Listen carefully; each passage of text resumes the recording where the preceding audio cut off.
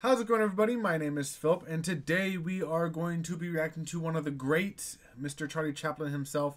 This is the final speech from The Great Dictator, a movie that I should actually probably watch in full. But recently, a friend told me that I should watch this, and one little thing is that he, I guess, felt a bit not. It wasn't unhappy. Unhappy is not the right word. He was a bit. I don't think disgusted. He was a bit unnerved, I guess, because how much he not resembled, but like how much this was like resembled Hitler in a way or whatever, this whole Nazi and everything and whatnot. So it was bizarre or something like that. That I wasn't fully paying attention when my friend told me that, because I was just like, okay, I'll add it to my list. And I was looking for it on my phone to add it to my watch later. And then he just, drones on sometimes. So, anyways, I'm interested to see this. I'm surprised it's not something I haven't seen. I have not seen before. Primarily because I remember in high school we used to watch some old Charlie Chaplin stuff. And one of the ones that I remember specifically was he was like on roller skates, and there's like an edge, like this drop or something, and he's just tiptoeing the line. He's just rolling around on the skates, and I'm just like, what the? There's no CGI, right? And I'm just like, bro, how are you why are you knowing the fact that if he falls, he's most likely getting hurt badly. Like I be seeing some of those old stunts from like the old movies. I'm just like, they had one take for the most part. Like there was the one scene with the guy on a train, and there's like stuff on the tracks, and he has to get off and move the stuff, and he falls, he's getting sucked under, he's dead. Like, it blows my mind. Anyways, so we're checking out The Great Dictator's final speech. Here we go. I'm sorry, but I don't want to be an emperor. That's not my business. I don't want to rule or conquer anyone. I should like to help everyone if possible. Jew, Gentile, black man, white. We all want to help one another. Human beings are like that. We want to live by each other's happiness, not by each other's misery. We don't want to hate and despise one another. In this world, there's room for everyone, and the good earth is rich and can provide for everyone. The way of life can be free and beautiful, but we have lost the way. Greed has poisoned men's souls. Yep. Has barricaded the world with hate, has goose-stepped us into misery and bloodshed. We have developed speed, but we have shut ourselves in. Machinery that gives abundance has left us in want. Our knowledge has made us cynical, our cleverness hard and unkind. We think too much and feel too little. Damn. More than machinery, we need humanity. More than cleverness, we need kindness and gentleness. Without these qualities, life will be violent, and all will be lost.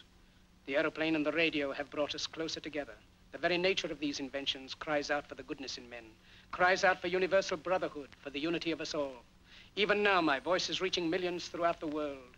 Millions of despairing men, women, and little children, victims of a system that makes men torture and imprison innocent people. To those who can hear me, I say, do not despair. The misery that is now upon us is but the passing of greed, the bitterness of men who fear the way of human progress. The hate of men will pass, and dictators die, and the power they took from the people will return to the people. And so long as men die, liberty will never perish. Soldiers, don't give yourselves to brutes. Men who despise you, enslave you, who regiment your lives, tell you what to do, what to think, and what to feel, who drill you, diet you, treat you like cattle, use you as cannon fodder. Don't give yourselves to these unnatural men, machine men with machine minds and machine hearts. You are not machines. You are not cattle. You are men. You have the love of humanity in your hearts. You don't hate, only the unloved hate, the unloved and the unnatural.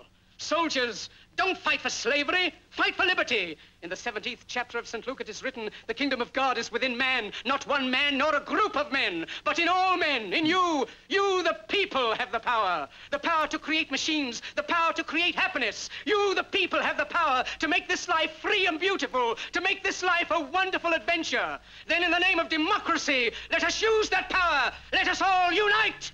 Let us fight for a new world, a decent world, that will give men a chance to work, that will give youth a future and old age a security.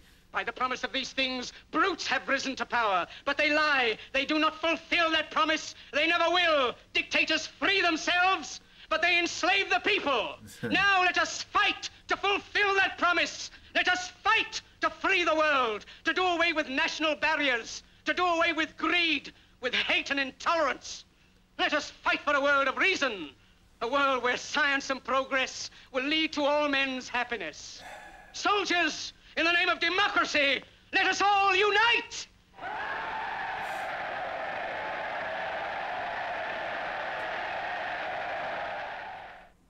That was amazing. Like, if only we could actually take the ideals from this in the sense of we can literally make this place better, you know, if we didn't worry about greediness and all the assholes that are getting richer and richer, like,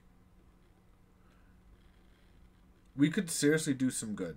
And sadly, looking around, that's like, it feels hopeless a lot of the time, because we're looking around, we're seeing, you know, people that are making insulin, at least here in the US, upping the prices to ridiculous amounts so that people that want to live have a hard time actually living, because, oh, well, they need to, you know, from the looks from the rich people that are making profit off it, well, maybe they should just stay away from stuff that'll make them have to use insulin. Actually, no, they probably don't think that. Actually, never mind. Never mind. They're probably thinking the opposite. They need to buy my product because they want to live. So they'll pay whatever it is to get my product. And it's not just insulin. That goes for everyone. You know, that's why scalpers are a thing when it comes to either music or, like, tickets, or, like, even if you're into building computers. Because I know a couple years ago, like, they were fucking doing that with the whole graphics cards and shit. Like, oh, I'll buy this for $700 and I'll sell it for $3,000 and I make a big profit. Like, I just wish there was a way that we can all just combat greed and greediness in people. Like, it's like, no matter what you throw out there, like, there's always going to be someone counter arguing or whatever, or there's always gonna be a counter for every argument and whatnot. And I don't know. I totally agree that we could do so much good, and yet there's so much corrupt BS going on. It is ridiculous, you know. I don't like it, but unfortunately, I don't know what one person can do. Now, a group of people, 100%. And we all need to literally band together and get shit done. But I don't know. I don't know what that entails, I guess. Yeah. Thanks so much for watching. That really hits. I definitely want to watch more old stuff. Charlie Chaplin, Laurel and Hardy, Abbott and Costello. I want to watch more of, like, comedian stuff and more just great speeches or great moments in historical, that was been historically documented or whatever. You know, I just would love to see more stuff, more classic stuff, you know. But thank you guys so much for watching. Hope you enjoyed this video and my little thoughts on it. I know it's all kind of just jumbled and whatnot, but thank you guys so much for joining me on this.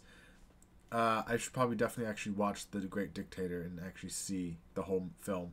But thank you guys so much for watching, and I will see you guys next time.